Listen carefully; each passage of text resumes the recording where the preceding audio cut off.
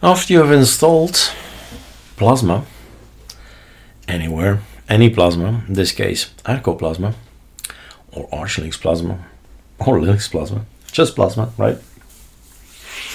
It's rising. The fun starts after the installation because I don't like the design and this and that, right? This is the button, or the button is here as well.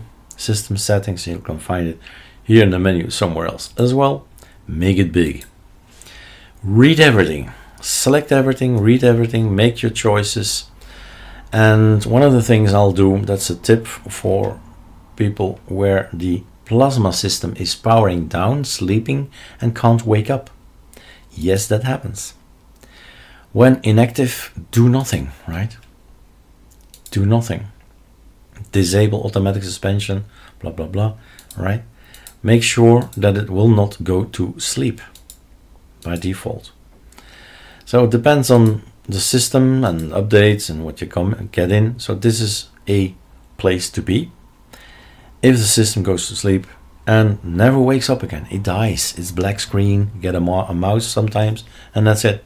So I quickly go in here and change this. For the rest, yeah, rising, right? Rising is about appearance and style. Wallpaper. They have beautiful wallpapers. They really do. But maybe you have your own wallpapers. That's fine too, right? You can add wallpapers. There's so much to try, even get new plugins. I mean, there are things I haven't tried, and that's the fun in Plasma. There are so many settings in there that you say, oh, look at that, get new. Never press the button on get new. Okay, and you have a look, all right? Just install, click and install. Colors and themes, same thing. Lots of possibilities. Also, the get new button down. This means a global theme. It means it's going to override all kinds of settings. Which settings? The color, the night light, the application style, the Plasma style, right? This is a bunch of separate things you can change on your computer. The global theme will change a lot at one go. So this seems to be interesting in the code, in the sense that it's going to be fast, right? It's going to be efficient, going to be complete, but it's going to be the vision of somebody else. From Eliva Verlara or Vince Lewis, right? Use with caution. User created content shown here as may contain executable code that hasn't been tested by KDE or right. It's yeah, it's true, and it's exactly the same message on AUR, the Arch user repository. Arch says we're not responsible, right? It's the user created content. But then again, if it's on a virtual machine, right? Test it out. We can go to a 7 look, so Windows 7 fan, and you have a look and you say, okay, well, problem, right? Server did not reply, so stop already. Whatever it wants to access, it's not there. Let's see if we get always this error. Yep. So it's a bad time to make a video. It will get fixed over time again. Such is life, right? So I'll close this one. And let's stick to what we have done. Colors, I can change to arc dark. Apply. The night light. Oh yeah. Maybe more things. Well, yeah. You can add more things. So accent color. This can be changed as well here. Get new, but I guess it will always be in the same thing. Yeah, voila, network error 500 means the server is down. Application styles, this is interesting to know. GNOME GTK application, arc dark is set by default. So by default we do like the dark things. But if that's not your thing, then the GNOME and GTK applications become white now and dark now. Okay. Plasma style. So the look that we have here, we take our color and we apply. I always forget to do that.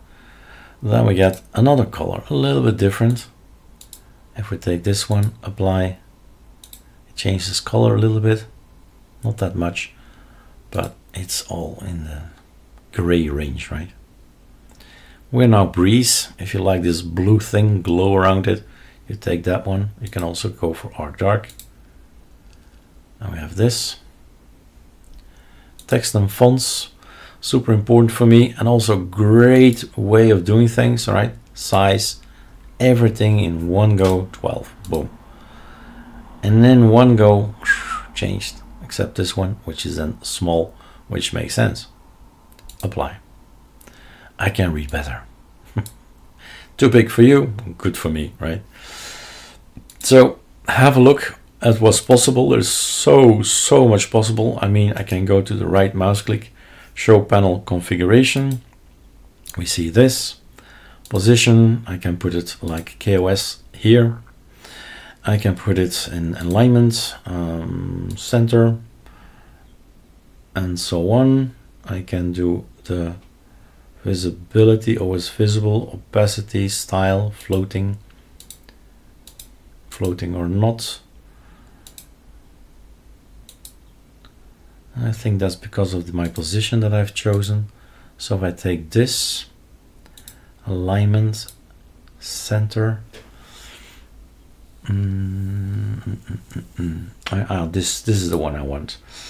Fit content is something interesting to look at, I think. So a smaller menu, and once you get more applications, it will create a little bit more space. Not this one, I guess, but if you install Chromium is one of the things we've added on our list. So it's here now, and I can pin it to the task manager if I want, so next time around it's still there. I can remove this one, all good. We can do a right mouse click, we can desktop and wallpaper, that's just this. Mouse actions, location, icons. No, it's not where I am, what I do, what I change. We can go, where is the,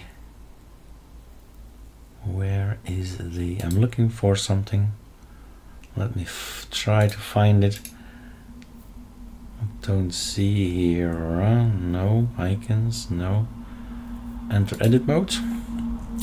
Enter edit mode these days. Add or manage widgets. Add panel. I think one panel is enough, but okay.